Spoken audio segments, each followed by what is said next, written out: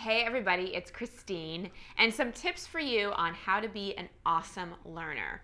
But first, a story.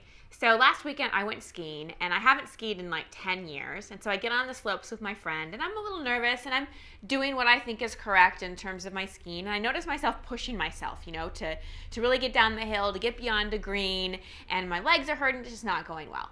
And my friend said to me, hey, would you like a few pointers? And I'm like, sure, I'll totally take a few pointers. So in that moment, I made a decision to become an excellent learner. I decided to throw away everything I thought I knew about skiing and really, really listen to her. So she told me one little thing about how to move my hips. So I tried that, immediate shift. And then she told me something else about how to hold my arms. Totally felt awkward, wasn't the way I wanted to hold them, but I did it. Another shift. Told me one more thing about how to distribute my weight and where to look down the mountain. Applied that, another shift. We get to the bottom of the hill. She's like, oh my God, I have never seen anybody learn that quickly. How the heck did you do that? And I thought about it for a moment, and I'm like, you know what it is? I shifted from pushing myself and trying to really adapt to something and do something from my ego to totally letting go of everything I know, have a beginner's mind, and just focus on the learning.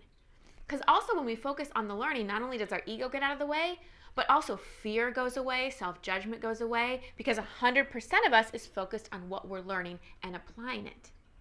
And she said to me on the lift going up, she said, I see why you're a good teacher. You're a really good student. And that's true. I always remain a student. I never think I know it all. And in those moments when my ego thinks I know it all, I give myself an ego check pretty quickly. And I've had this conversation with my coach and some other coaches. Sometimes the people that are hardest to coach or teach are fellow coaches or teachers, because we can kind of get into that paradigm of thinking that we know everything. So my invitation to you is to be a great learner by letting go of everything you know.